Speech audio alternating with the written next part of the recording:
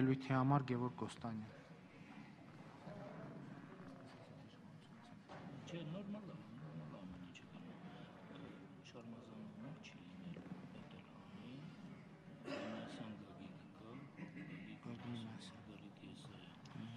Շնորհակալ եմ։ Հարգելի մասնակիցներ, նախ անկեղծ ասած, ես ուզում եմ շնորհակալություն հայտնեմ ելքդաշինքին այս միջոցառումը կազմակերպելու համար։ Շատ անկեղծ եմ ասում, ինչու, որովհետև սա այն հնարավորությունը տվեց, որ եւ մեր հանրությանը, եւ մեր ուժողի իրավաճորձներին, եւ քաղաքացիական հասարակությանը հնարավորություն տվեց կոմպլեքս ամբողջական արտահայտելու իրենց դիրքորոշումները, իրենց դժգոհությունները եւ ակնկալիքները կազմակերպված եւ համակարգված ձևով։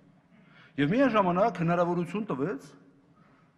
դատախազությանը, այսինքն իդեմս դատախազության իրավապահ ամբողջ համակարգին ներկայացնելու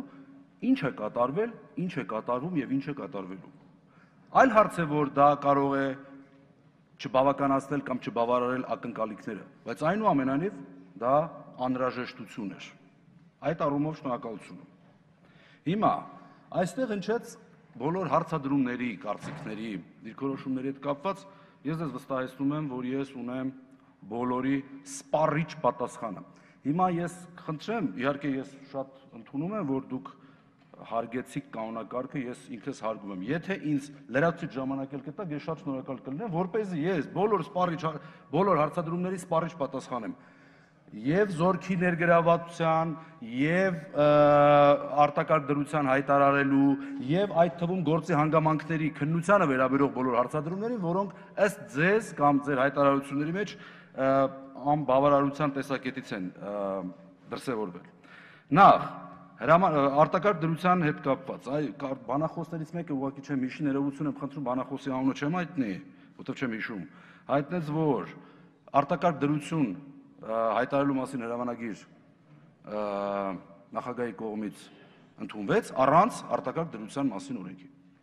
Այո, բայց դրա անհրաժեշտություն էլ չկար այդ պահին, որովհետև սահմանադրության, որը այս պահին էլ է դեռևս այդ մասով առնվազն գործում, 55 հոդվածի 10-րդ կետ, 13-րդ կետը հստակ սահմանում էր հանրապետության նախագահը հայտարարում է արտակարգ դրություն եւ իրականացնում է իրավիճակից թելադրվող միջոցառումներ։ Եվ միաժամանակ այս պահին դեռևս գործող սահմանադրության անցումային դրույթներում հստակ սահմանվում էր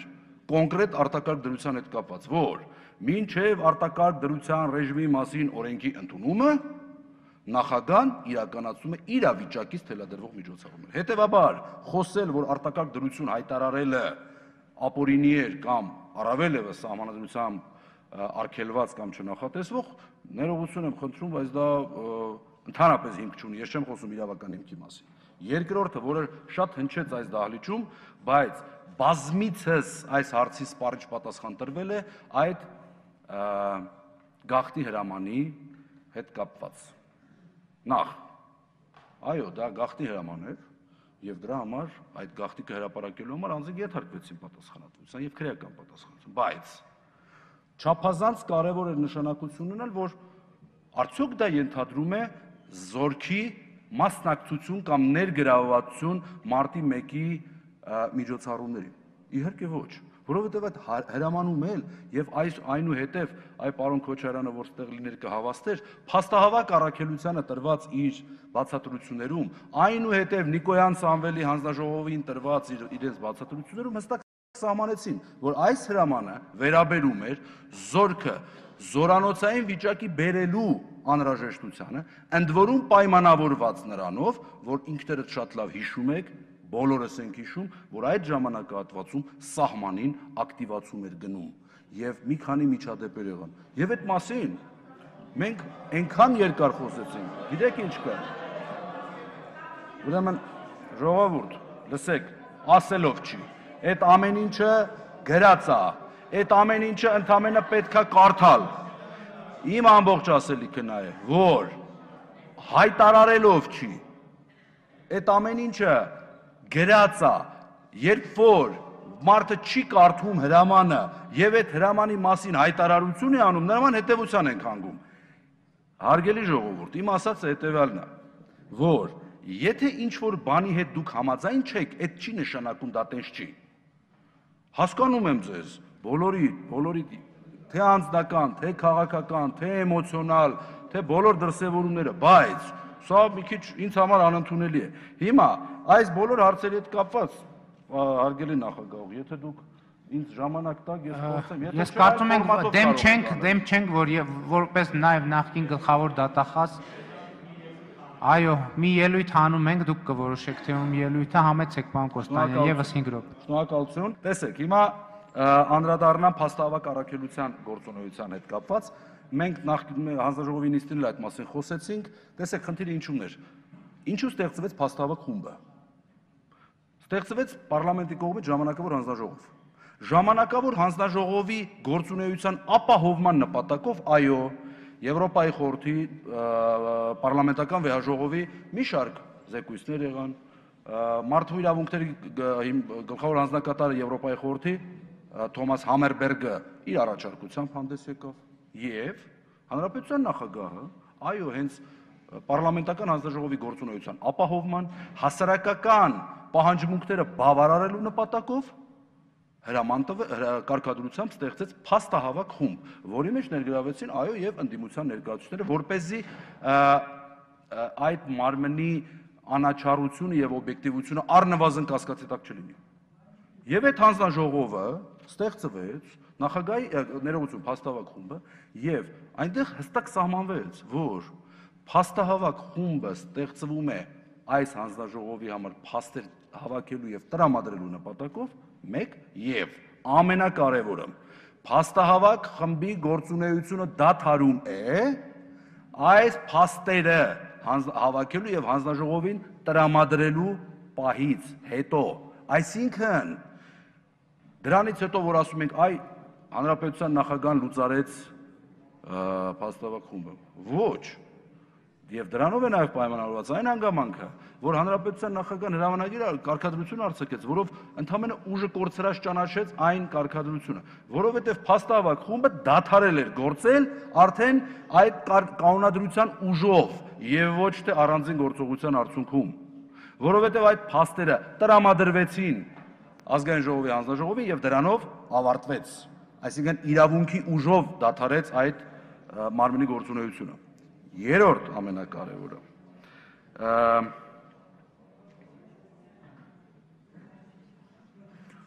բանի ներողություն եմ խնդրում զենքի օգտագործման քրեական գործի մանրամասների հետ կապված տեսեք դատախազության ներկայացուցիչը բավականին սպառիչ ներկայացրեց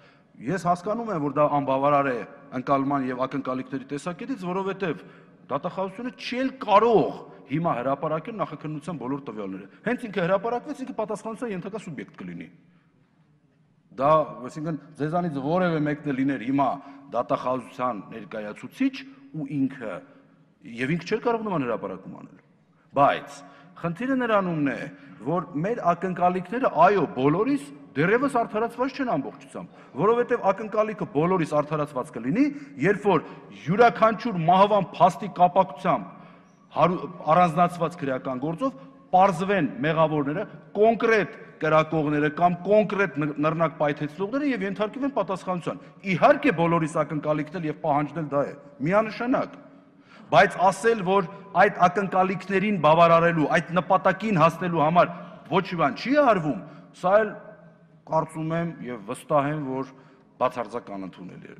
Հարգելի գործընկերներ, հարգելի այդ ծնողներ, այո, ես էլ գլխավոր դատախազին պաշտոնավարման ժամանակ ձեզանից բոլորի հետ, եթե չէ, ապա մի մասիդ հետ հանդիպել եմ։ Ես, այո,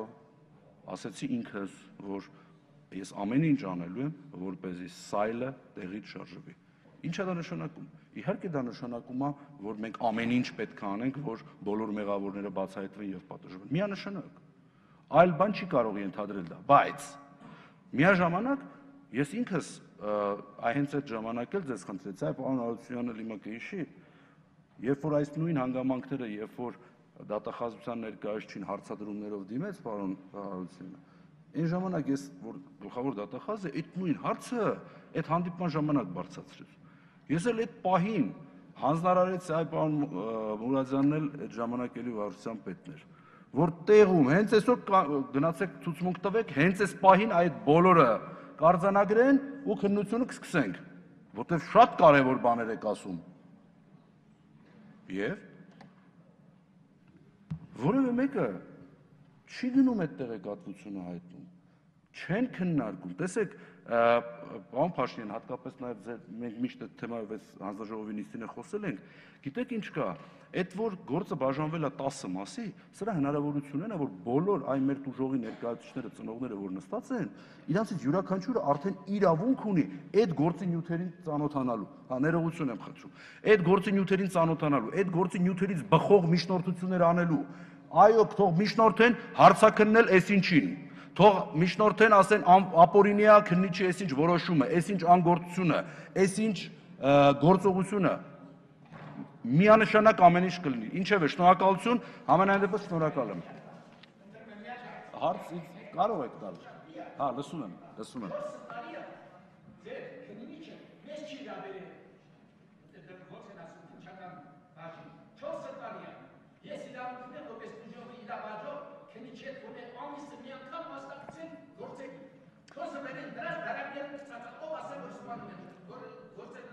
Ասեմ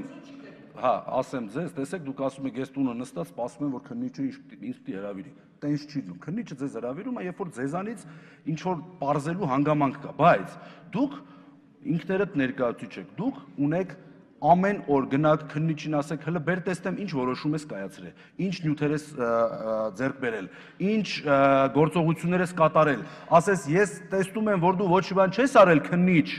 իր անգործությունը բողոքարկես դատախազ, բողոքարկես դատարան, գնաս միջնորդես, ասես ես միջնորդում եմ այսինչ անձին, կանչել հարցաքննել, դուք ասում եք, այ շատ լավ է, որ դուք եք ասում,